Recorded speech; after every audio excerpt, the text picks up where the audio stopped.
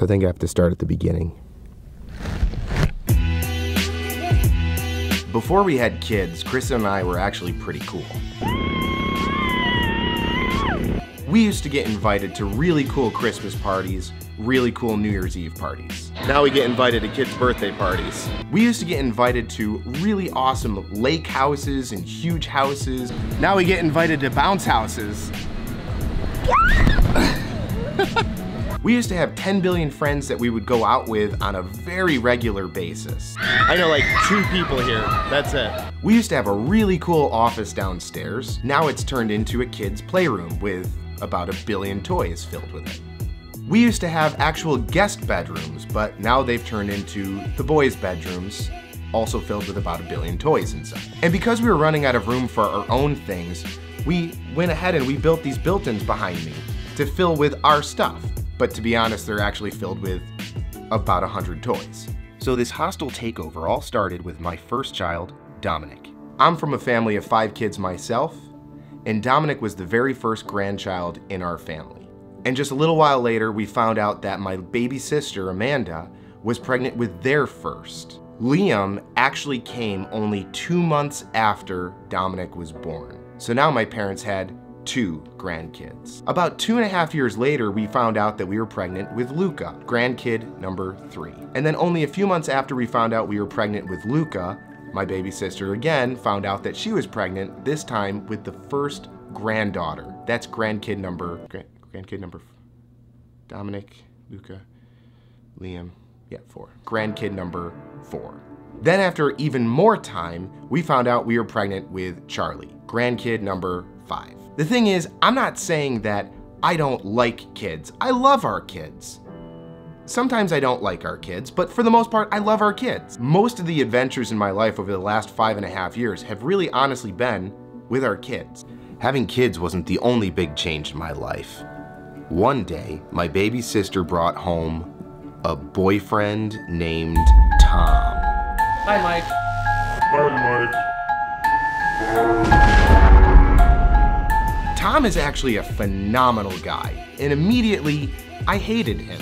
He's a really, really good guy. He's got a great job. He's an aerospace engineer, which basically means he's a rocket scientist. I think he actually goes to bases where they like test bombs and stuff like that, but he's a really cool guy. Not only was he dating my baby sister, he was younger than my baby sister. No, it's totally not gonna work. Okay, so it's worked. He is a great guy, best guy I could have ever imagined for my baby sister. And he's actually really kind of nutty. So we've done gender reveals for our pregnancies, and we thought they were kind of clever and cool. And of course, Tom, being the aerospace engineer, sort of almost like a chemist, a mad scientist, he came up with this really great idea for the way they would reveal the gender of their third child that they're going to have. So their idea was that they would carve out this pumpkin, put some kind of beaker inside of the pumpkin, pour in... This is medical grade hydrogen peroxide. Oh yeah. 3 cups is probably good. I was gonna just go like for the gusto and just dump the whole bottle in, but we've only done trial methods with 1 cup. No idea. I was like, more is just better. Yes, right. That's science for you. More is better. So because my sister and brother-in-law didn't even know the gender of their baby, they had my cousin Kirsten take the doctor's note that had the gender of the baby, and she was to mix in the appropriate food coloring based on what the gender of the baby was. Pink for girl, blue for boy. And the idea is when Tom mixed in the final ingredient inside the pumpkin, it would react with the first chemical, and foam would shoot out of the pumpkin like a rocket, revealing the gender to everyone at the same time. The crazy part is that if any one of these chemicals touched our fingers, they would literally burn off. So that's cool. 3, 2, 1,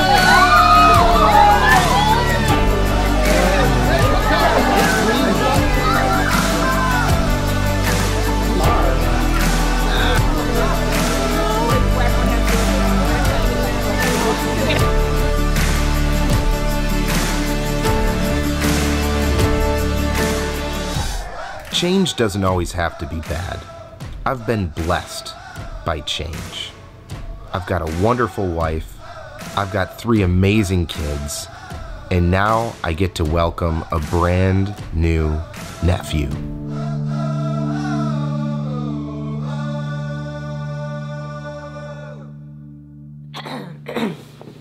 So, I'm Mike Zale, and I like to vlog. I have a pretty hot wife.